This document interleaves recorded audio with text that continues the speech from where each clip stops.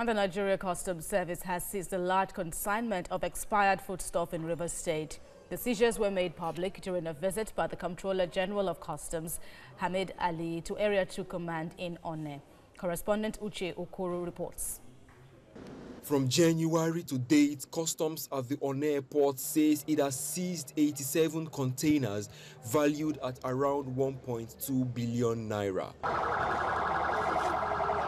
The items, which were either prohibited or falsely declared imports, include processed tomatoes, vegetable oil and roofing tiles.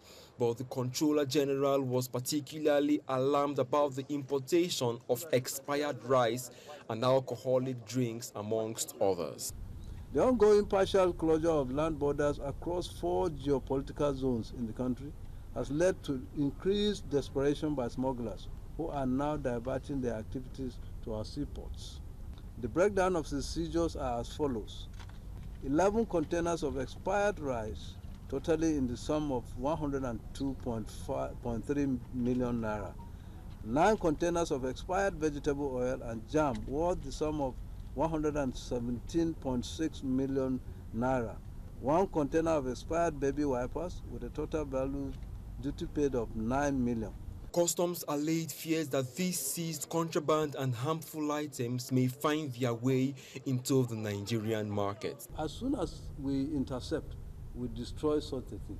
But if you want, I'm sure the air controllers are listening, if you want at any destruction that you will be willing to be part of it, we will ask you to be part of it, so that you can tell the world that it's to our own advantage too.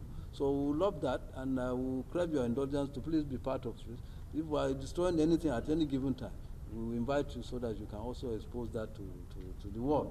So, but the bottom line is that we destroy all substances that are not good for any human consumption. Drugs, poultry products, expired rice like this, and expired other condiments. We destroy them. So, but we will carry you on board so that you help us also tell the world. On the timing of the closure of land borders, the customs boss said that would serve as a catalyst for growth in local manufacturing and infrastructure development. Uche Okoro, TVC News, Onne.